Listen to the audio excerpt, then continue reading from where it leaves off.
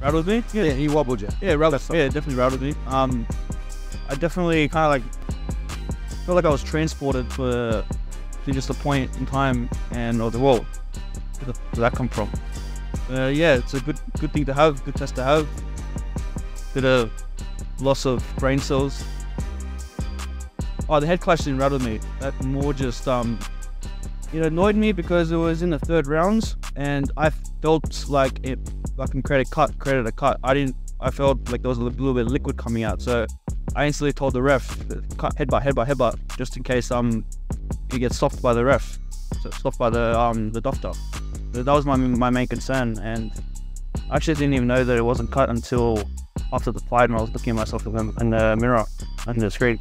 I've had moments where, especially against Bo Belbin, where I scored a knockdown, but it wasn't really a knockdown, it was more of like a push. And this just comes with the sport. The referees, they're not perfect. They don't see everything from every single angle. He was just in the unfortunate spot of being not being able to see that it was an actual head clash. So I didn't think too much about it. I didn't kind of start sooking, and you just got to deal with it, get the points back.